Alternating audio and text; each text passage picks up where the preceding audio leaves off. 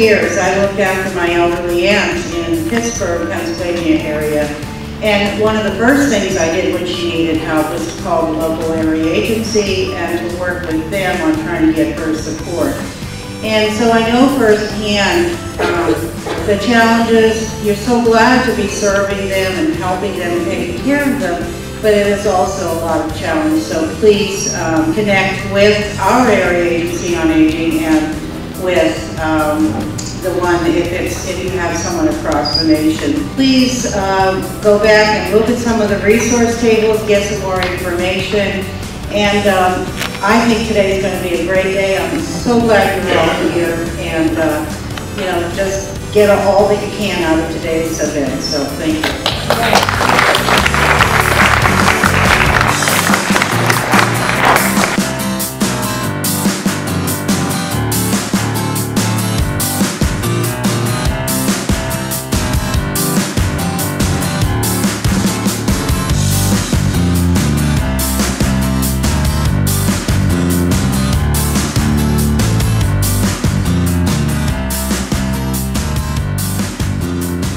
This question meant so much to her that she walked across the room and she just didn't even want to just raise her hand. This was a doozy of a question. So I put the mic in front of her. She asked the question. The representative of the area agency on aging was there. We were about half an hour into the morning session, and the area agency on aging caregiver coordinator slammed the table and said, "I've been waiting a half an hour for someone to ask that question." And this caregiver floated back to her seat on wings of air.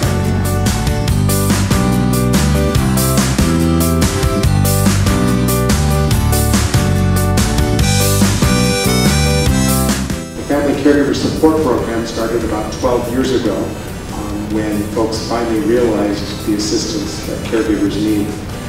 We offer our 24-hour senior helpline to answer any questions that you may have in English and Spanish. We can send a care manager to your home to do an assessment in-home at no cost of both the care receiver and the caregiver to see how you're doing. We offer support groups countywide. They're in English and Spanish. Some are disease-specific in coordination with the Alzheimer's Association, local Parkinson's disease entity. We also have groups online and also an LGBT caregiver group. We offer caregiver trainings throughout the year as well, dealing on things like taking care of yourself during the holidays, how to communicate with your loved one's medical provider, and Arizona long-term care, for example.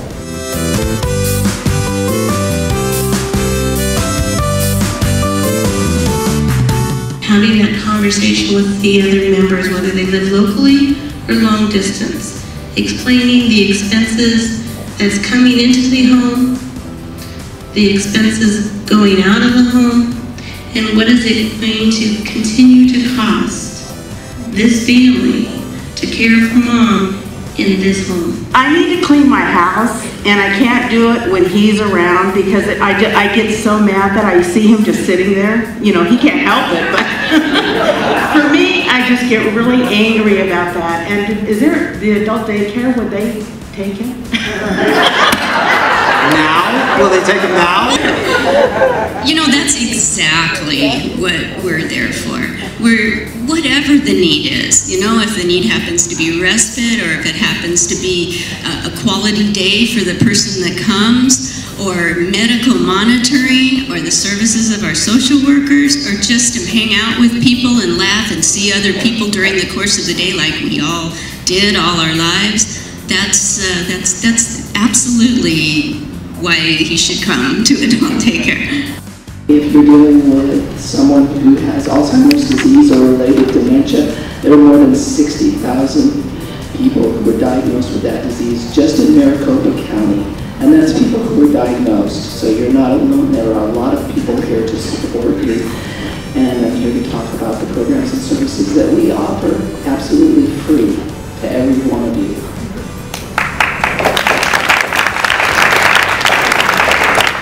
From the Office of the Governor, Janice K. Brewer. Whereas each year, the month of November is set aside to pay tribute to Arizona's family caregivers by recognizing the value of the service they provide. And whereas family caregivers are a vital resource in Arizona, providing over $9 billion per year in unpaid care to loved ones across the lifespan.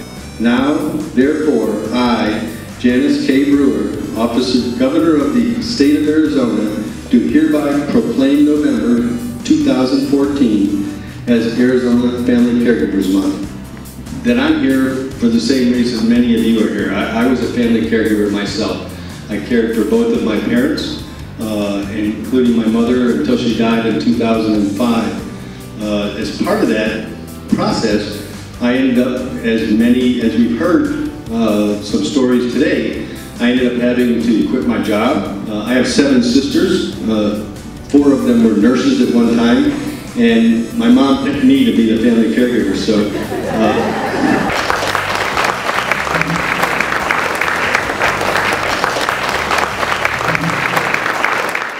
And I'd like to talk right now about Kate Brophy McGee, who is a wonderful example of one of our best state representatives. Her door is open to us. She listens so well to us, and she understands, and I'd like to invite her up here to be able to present to her Fearless Caregiver Award. I've always believed as a legislator that our image, who we are, what we are as a state, is exemplified in how we deal with our most vulnerable populations, our children, our elderly, our disabled.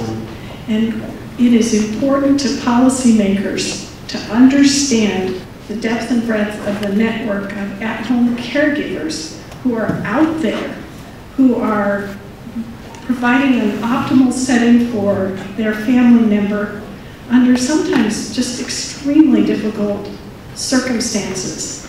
And to the extent that that happens and our legislators don't know about it, they don't think it's a problem.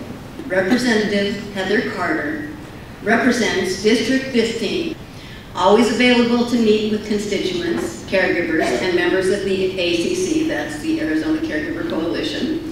She has proven to be one of our champions and deserving, very deserving of this national award.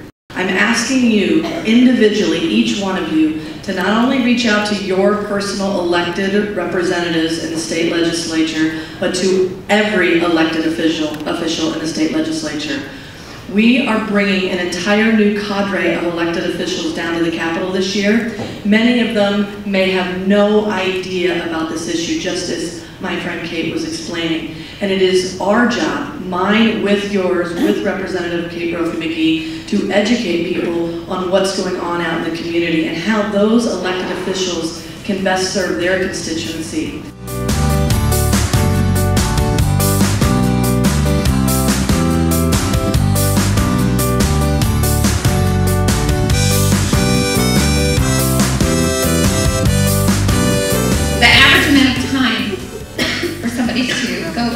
I think I'm not hearing so well to, I think we're going to have a hearing test to address it, is 7 years. So that's a lot of time that can happen in 7 years, and that's just the average.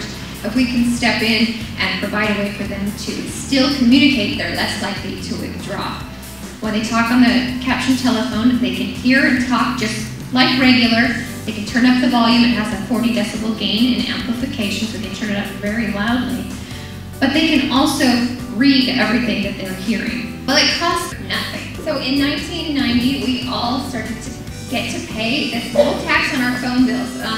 The FCC regulates this fund, and the law was written that all of the major phone providers were issued a tax to be able to provide this to their customers, and the phone providers are so generous that they pass it on to every single last one of us. Merle, our volunteer, said it's an honor to help this caregiver by grocery shopping for her mom. That way, on the weekend, after she's worked all week, after she's been taking care of her own kids, when she goes to visit her mom, she's not out running an errand. She's able to sit by her and hold her hand and have some good quality interaction. We want to help grandparents also by being that support, as I mentioned, through our support groups or sharing groups. And we find that those are really helpful. As many of you know here, being caregivers, this is where you're going to connect with others who are in similar situations. This is where you're going to get that positive feedback. This is where you're going to find out about networking and what resources are available to you.